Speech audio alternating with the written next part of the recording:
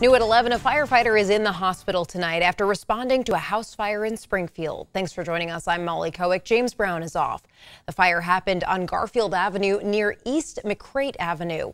News Center 7's Brandon Lewis has been on the scene for the last couple of hours. Brandon, you just talked with the battalion chief about the firefighter's condition.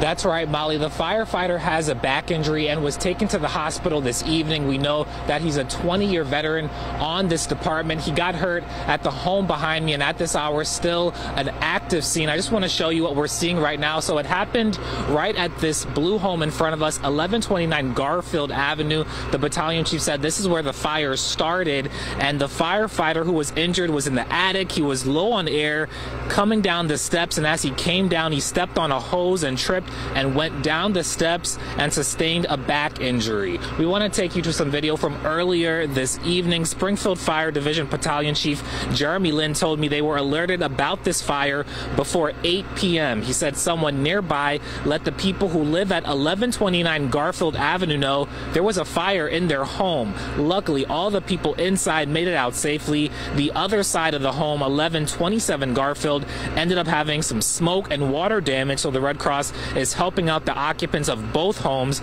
The battalion chief said he's hoping the firefighter who was hurt will get out of the hospital tonight, but it's never easy to hear about a firefighter injured. Well, that's always a high level of anxiety for us. As soon as we identified we had an injury, we requested a second alarm, which brought additional resources, an additional chief officer, called out our support unit, Box 27, which is great. They had 14 members from the community show up and help us tonight.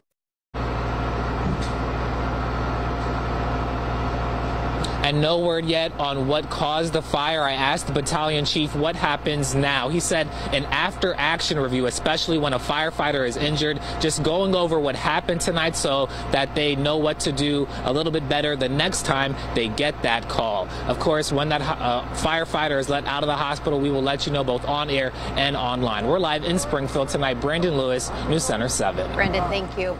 This is the second Springfield firefighter hurt on the job in less than a month. As we've previously reported, the chief said Rob Bass spent over a week in the hospital after he fell down the stairs fighting a house fire September 25th, and he hurt his neck. Medics treated 2 other firefighters for minor injuries. Doctors released Bass from Miami Valley Hospital earlier this month.